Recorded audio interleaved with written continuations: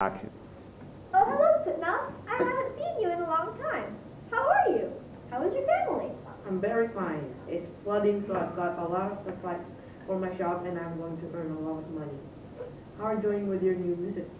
Well, the stupid hibiscus stole my harp. Not so well, actually, and I hurt my arm. Did you hear that the pharaohs ordered that everyone in Egypt must help with the making of the new pyramid? I think the idea is a waste of rock and people. I mean, I can't go work on a pyramid. I have a family to take care of.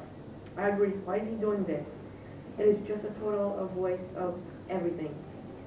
If you build a pyramid, you need people to work for you, and you also need money to supply them and feed them.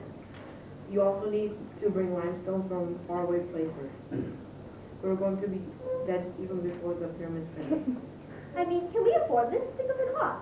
I would be amazed if even Pharaoh can afford such a project. I wonder how much of our taxes will go to pay for this. I think that taxes will go so high that we're going to be so tired every other day working the sun and moving those gigantic stones. And think about how everyone will have to drop what they're doing. I mean, it's flooding time. The farmers need to look after the fields, and everyone has a job to do.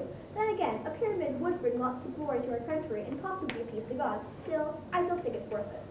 I know, right? Also, people like me and actors who are merchants in the market won't be able to earn lots of money because we have less time to sell the supplies and feed our family well enough. I personally disagree with this whole thing, but we must still honor Pharaoh's wishes and do as he commands us. My feelings exactly. Well, I better be off. Nice to see you, Mom. I'll see you later. Bye-bye. Bye, it was nice to see you, and I'll see you later when we are building the pyramid.